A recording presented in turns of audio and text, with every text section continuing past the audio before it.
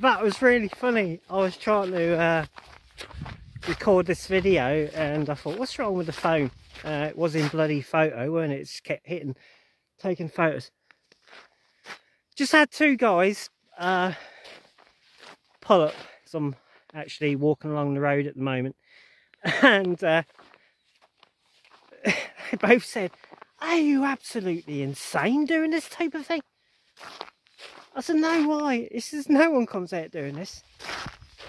And I said to him, I said, it's absolutely normal. It's what I've done all my life.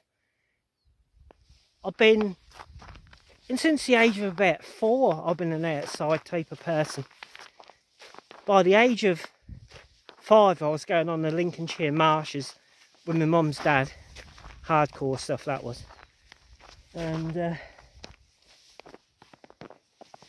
it's quite funny. What is normal to me, like being out in these conditions, it can snow and do whatever it wants, and it literally doesn't faze me one bit. Being on my own, I can walk miles. Nothing. Absolutely nothing. I mean, look at that. I'm out on my own in the absolute dramatic wilderness of Galloway in Scotland, in the snow, sun's out, it's really warm, it's ridiculously warm, it's, I don't know if it's raining or what, but this is so normal to me to do this, that to everyone else I've ever spoken to is, God, you're brave and all this and that. But when it's normal to you, it's the same with a person who flies a plane, an airline pilot.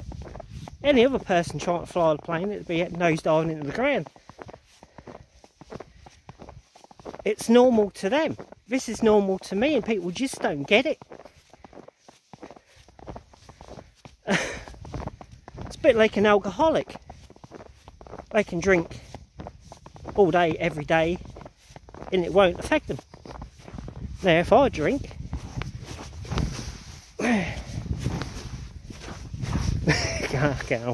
if I drink, which I don't drink, but if I do, I'll be under the table in a flash.